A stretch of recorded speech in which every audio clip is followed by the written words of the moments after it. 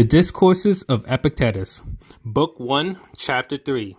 How a man should proceed from the principle of God being the father of all men to the rest. If a man should be able to assent to this doctrine as he ought, that we are all sprung from God in an especial manner, and that God is the father of both men and of gods, I suppose that he would never have any ignoble or mean thoughts about himself. But if Caesar, the emperor, should adopt you, no one could endure your arrogance. And if you know that you are the son of Zeus, will you not be elated? Yet we do not so.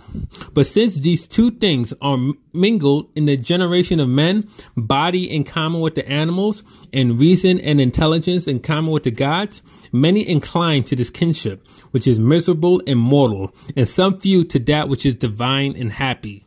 Since then, it is of necessity that every man uses everything according to the opinion which he has about it. Those, the few, who think that they are formed for fidelity and modesty and a sure use of appearances, have no mean or ignoble thoughts about themselves.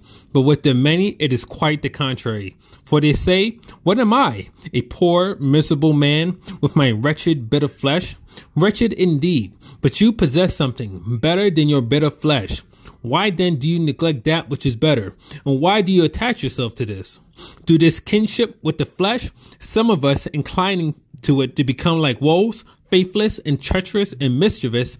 Some become like lions, savage and bestial and untamed, but the greater part of us become foxes and the other worse animals. For what else is a slanderer and a malignant man than a fox, or some other more wretched and meaner animal?